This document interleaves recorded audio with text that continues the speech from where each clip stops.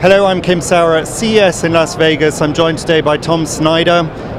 Tom works with universities and producers and manufacturers to come up with the next level of wearable technology. So give us a little bit of background, Tom, onto what your goals are, what you do. Certainly. So at the Assist Center, what we're trying to do is a number of things. One is take the battery out of the electronics.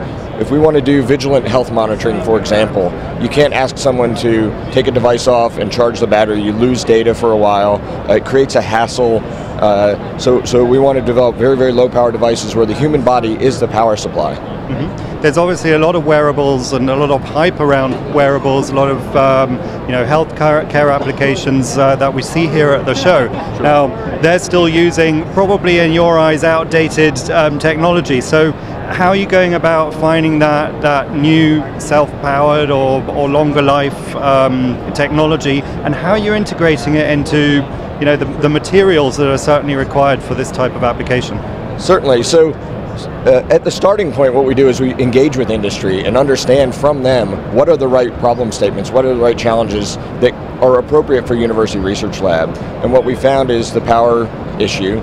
A lot of that can be solved through utilization of nanotechnology, where you can take the sensors that you want for doing the health monitoring, bring them down to a nanoscale and get to very, very low power levels, such that then you can use things like thermoelectric materials or piezoelectric materials to harvest the heat and the motion of the body, generate enough power to drive those sensors, and create ultimately a self-powered system. Mm-hmm. And is this a research center that's centralized in one particular university, or is it a network of universities and partners that you're working with?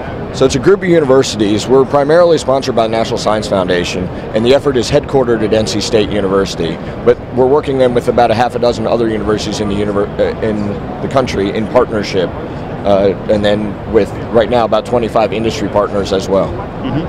And how do you go about choosing your industry partners? Well, to some degree they choose us. We have certain areas where we want expertise. We want companies that can give a voice into our center, and so the companies that partner with us sit on an advisory board to help us decide how should we spend the federally provided research money.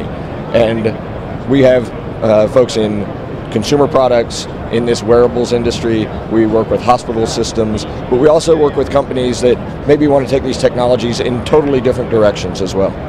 Okay, so a lot of research that's going on, a lot of, I'm sure, thinking going on. Thank you very much for taking the time, and good luck. I'll be interested to follow that progress and see your technology and your results in the next wearables that we see at CES 2016. That's right. Thanks, Tom. Thank you very much for having us. Thank you.